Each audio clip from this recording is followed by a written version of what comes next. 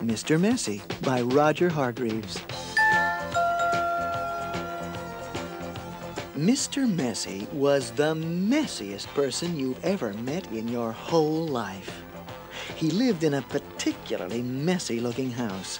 The paint was peeling, the windows were broken, the garden gate was off its hinges. And had Mr. Messy cut the grass in his garden lately? He had not. One morning, Mr. Messy woke up in his messy bed, yawned, scratched, got up, brushed his teeth, leaving the top off the toothpaste, had his breakfast, spilling cornflakes all over the floor, and then set out for a walk, tripping over a broom he'd left lying in the garden 2 weeks before. Mr. Messy walked through the woods behind his house. He walked and walked right through the woods until he came to the other side. And do you know what he found? Mr. Messy found the neatest-looking little cottage that he had ever seen. There was a man in the garden clipping the hedge. He looked up as Mr. Messy approached. "Good morning, I'm Mr. Messy," said Mr. Messy. "I can see that," replied the man, looking him up and down. "I'm Mr. Tidy." "And I'm Mr. Neat," said another man. "Tidy and neat," said Mr. Tidy.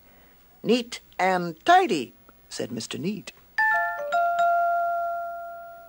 "We're in business together," explained Mr. Tidy. "The people who own this house have asked us to do some work for them." "What sort of work?" asked Mr. Messy. "Oh, we make things nice and neat," said Mr. Neat. "Perhaps we could come along and do some work for you," said Mr. Tidy, looking at Mr. Messy. "But I don't want things neat and tidy," said Mr. Messy. "Nonsense," said Mr. Tidy. "Fiddlesticks," said Mr. Neat. "But," said Mr. Messy. "Come along," said Mr. Neat. "Off we go," said Mr. Tidy. But, said Mr. Messy. "But nothing," said Mr. Neat, and off they went to Mr. Messy's house at the other side of the woods. "Good heavens," said Mr. Neat when he saw where Mr. Messy lived. "Good gracious me," added Mr. Tidy. "This is the messiest house I have ever seen in all my born days," they both said at the same time. "Better do something about it," said Mr. Neat. Before Mr. Messy could open his mouth, the two of them were rushing about Mr. Messy's house. Mr. Neat hoed and mowed and pruned and snipped and clipped and dug and made the garden look neater than it had ever looked before. Mr. Tidy cleaned and primed and rubbed and painted and mended and made the outside of Mr. Messy's house look tidier than it had ever looked before.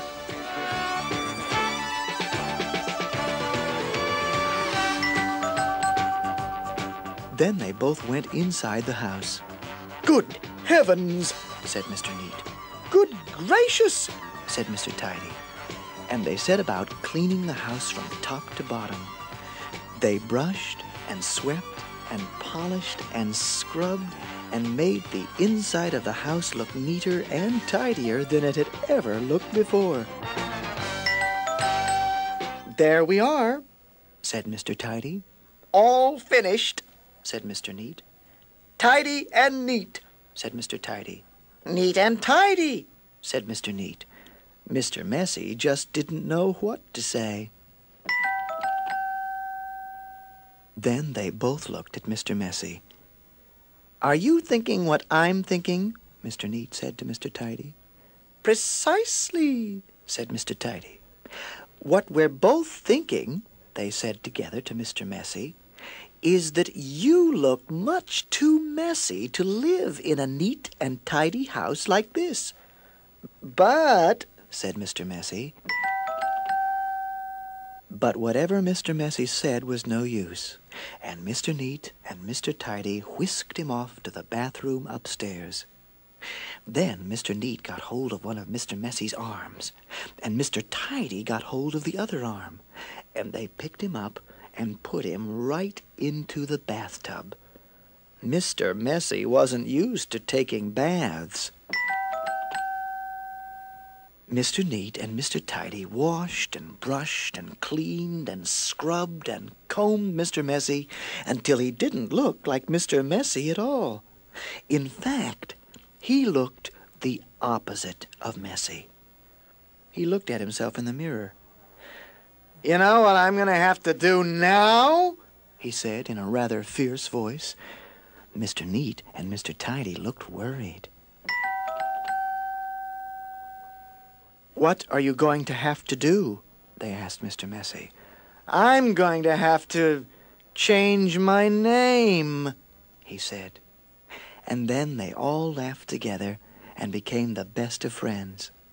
And that really is the end of the story, except to say that if you're a messy sort of person, you might have a visit from 2 people. And you know what they are called, don't you?